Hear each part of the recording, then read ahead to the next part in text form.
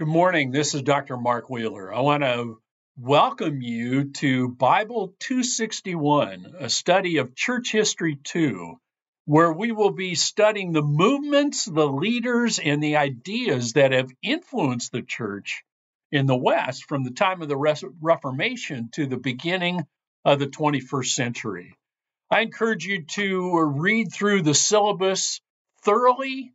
Make sure that you order your textbooks early so that you are ready to hit the ground running from day one. It's going to be a fruitful time, an informative time as we learn about what God is doing in the church and what impact that has on our lives today.